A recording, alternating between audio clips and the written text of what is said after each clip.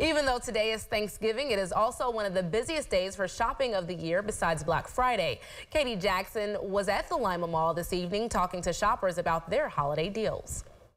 Many shoppers were out working off their turkey, tackling their Christmas lists, and taking advantage of deals.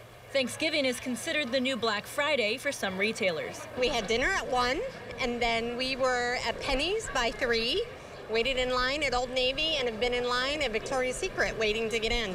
At first, I was kind of upset that everybody's going to be open on Thursday, but now that you're out in the atmosphere of everybody having a good time and shopping, it's been fun. It's become a bit of a family tradition now. You know, things have changed and dynamics throughout the families have changed. So a lot of people take this time to be together. They may eat early and then come out and shop early and spend all night shopping, and we love it. Many come to the mall for that holiday buy, but Thanksgiving is about family, and that family tradition carries over from the dinner table to the stores. There's a mother and daughter in here now that I've seen for several years in here throughout the years that I've been here. So that's really kind of neat to see everybody come in, and as they get older, their kids get older, and they keep shopping together, which is really nice.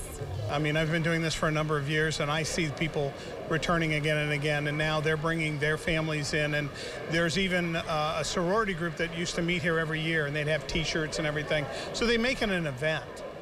According to the National Retail Federation's annual consumer spending survey, consumers plan to spend an average of $935 during the holiday shopping season.